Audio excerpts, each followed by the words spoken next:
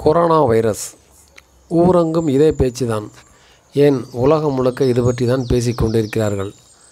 Corona பற்றி தினம் ஒரு வதந்தி கிளப்பிவிடப்படுகிறது.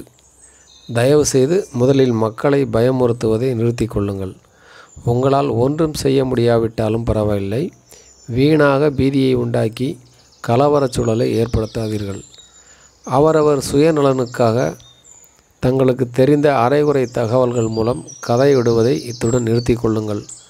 அரை வேக்காட்டுத்தனமாகவும் தாங்கள் பிரபலமடைய வேண்டும் என்பதற்காகவும் எதையோ சொல்லி வைக்கிறார்கள்.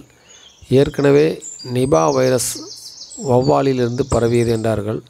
இப்போது கொரோனா வைரஸும் அதே வௌவாலை சாப்பிட்ட பாம்பின் மூலம் பரவுவதாக சொல்கிறார்கள்.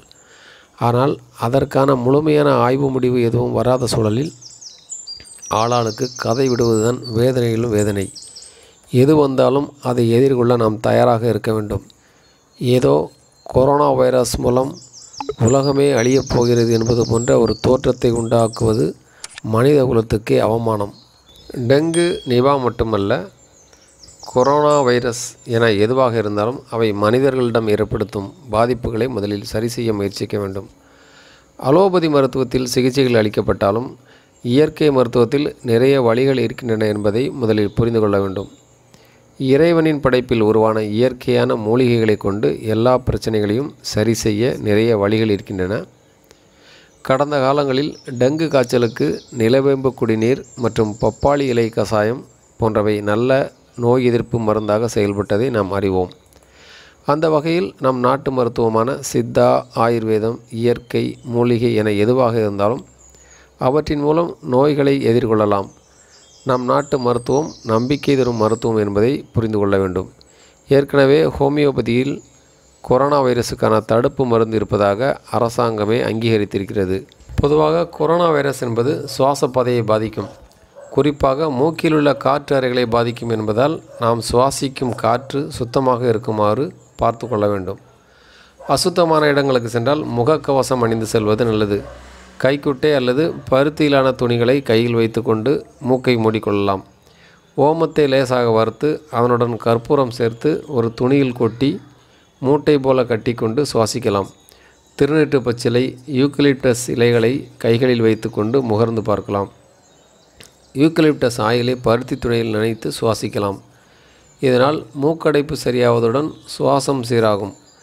வீட்டில் முகப்பிலும் வீடுகளின் உள்பகுதியிலும் காற்றை சுத்திகரிக்கும் சோற்றுக்கற்றாழை, கற்பூரவள்ளி, மூங்கில், மணி பிளான்ட், ஸ்னேக் பிளான்ட், நெல்லி போன்ற செடிகளை வளர்க்கலாம். வீடுகளின் வெளியே நுரையீரல் கோளாறுகளை போக்கும் புங்கை போன்ற மரங்களை வளர்க்கலாம். இல்லாவிட்டால் தெருக்களில் காணப்படும் புங்கை மரங்களின் அடியில் போய் நின்று காற்று வாங்கி வரலாம். டீ குடிக்கும்போது புதினா, இஞ்சி, ஏலக்காய், துளசி என இவற்றில் எதையாவது சேர்த்து தயாரித்து அருந்தலாம். மாலையில் சுக்கு காபி குடிக்கலாம். இரவில் பூண்டு பொருட்களை பாலில் போட்டு வேக வைத்து மிளகுத்தூள், மஞ்சள் தூள், பனங்கல்கண்டு சேர்த்து கடைந்து சாப்பிடலாம். தலை மற்றும் நெற்றியில் நீர் சேர்ந்தால் அதை அகற்ற எளிய வழிகள் இருக்கின்றன. 1/4 ஸ்பூன் சுண்ணாம்புடன் 2 ஸ்பூன் மஞ்சள் தூள் சேர்த்து நீர் விட்டு கரைத்து நெற்றி, மூக்கின் மேல் பற்று போட்டால் தலை மற்றும் மண்டையை சுற்றிலும் உள்ள பகுதியில் உள்ள நீரை அகற்றிவிடும்.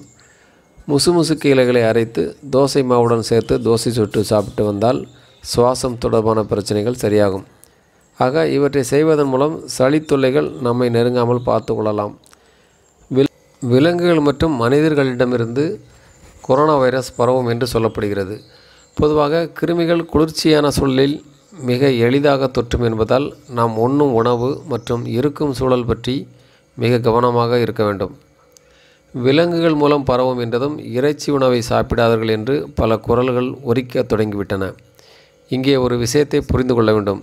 சீனர்கள் காலகாலமாக கட்டுவிரியன் பாம்புகளை உணவாக கொண்டாலும் அந்த கட்டுவிரியன் பாம்புகள் வௌவால்களை சாப்பிட்டதால் தான் பிரச்சனை என்கிறார்கள்.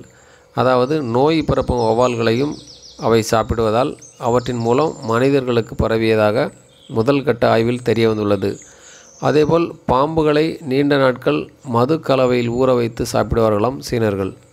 விஷப்பாம்புகள் பல காலம் அந்த மது கலவையில் ஊறிய பிறகு கிடைக்கும் அந்த பாம்பு ஒயினை மக்கள் விரும்பி சாப்பிடுவார்கள். மேலும் சீனர்கள் பாம்பு கறியை விரும்பி சாப்பிடுவதால் அதன் மூலம் இந்த கொடிய கொரோனா வைரஸ் பரவுகிறது என்கிறார்கள். ஆனால் நம் ஊரில் பாம்புகளை உணவாக சாப்பிடுவதில்லை, பாம்பு ஒயினும் அருந்துவதில்லை. அதே நேரத்தில் இறைச்சிகளை நாம் பச்சையாக சாப்பிடுவதும் கிடையாது. நன்றாக வேக வைத்தே சாப்பிடுவோம். ஆகவே நாம் கவலைப்பட தேவையில்லை. சுத்தமற்ற சுகாதாரமில்லாத உணவகங்களில் சாப்பிடாமல் இருப்பது நல்லது. அதேபோல் சுகாதாரமற்ற சூழலில் விற்கப்படும் இறைச்சிகளை வாங்காமல் தவிர்ப்பது நல்லது. இன்றல்ல என்றைக்குமே இறைச்சி உணவுகளை நன்றாக வேக வைத்து சாப்பிடுவோம். நோய்கள் வராமல் தற்காத்து கொள்வோம்.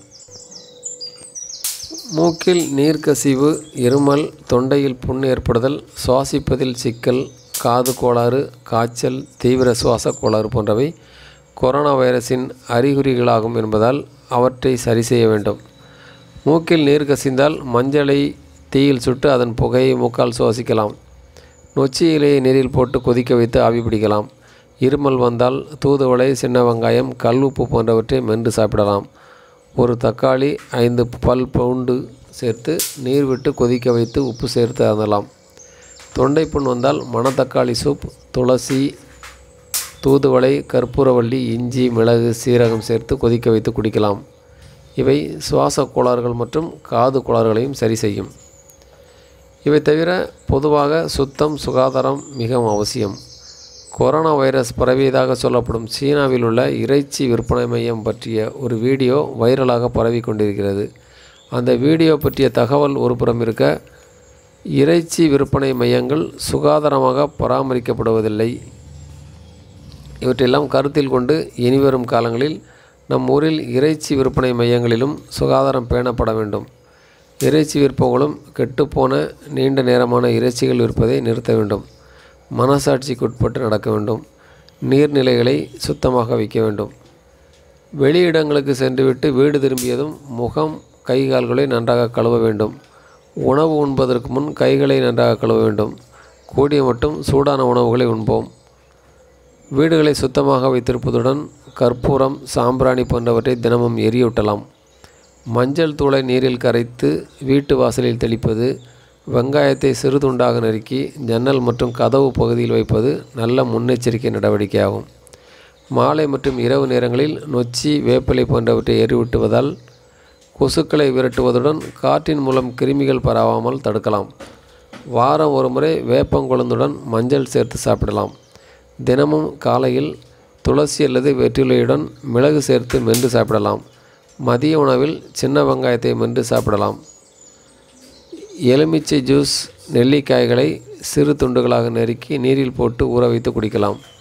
இவற்றை செய்வதன் மூலம் நோய் எதிர்ப்பு சக்தி அதிகரிக்கும். நம் தமிழர் பாரம்பரியத்தை பின்பற்றி நோய்களை விரட்டுவோம். கொரோனா என எந்த விதமான வைரஸ் வந்தாலும் அவற்றால் நம்மை ஒன்றும் செய்ய முடியாது.